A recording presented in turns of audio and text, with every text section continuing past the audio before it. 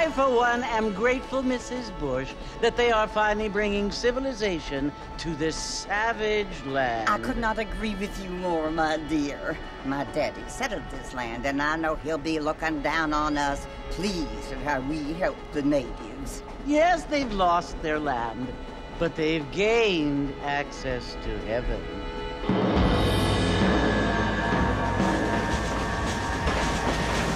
But, Father, do you mean unless an innocent receives communion, they're destined to go to hell?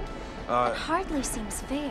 What I mean to say, Jenny, is that there is a great deal of difference between an innocent and a savage. I never thought of it that way. Yes, they lived like animals, but they're happier now.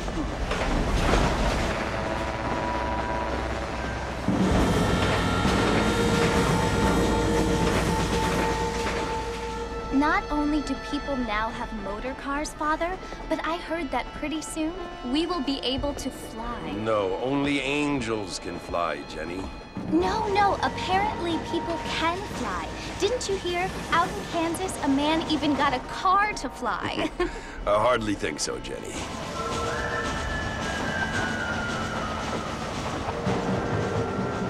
Apparently, Mr. Johns wants to run for governor, which is why he's so concerned with cleaning up the state. Nate Johns. Yes. His family is nothing but hillbilly trash that came here after the war.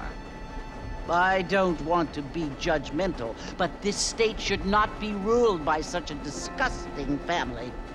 A family without class. Apparently, the Johns family have made a lot of money, and he has a lot of friends in politics. Mrs. Bush, money isn't everything. There are many things that money cannot buy.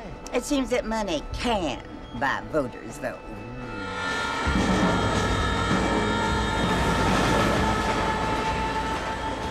What you must remember, my dear, is that we have been brought here to spread the word.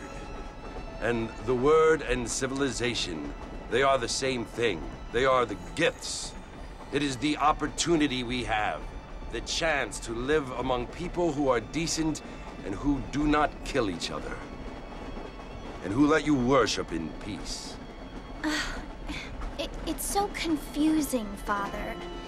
Sometimes I find it impossible to make the distinction between a loving act and a hateful one.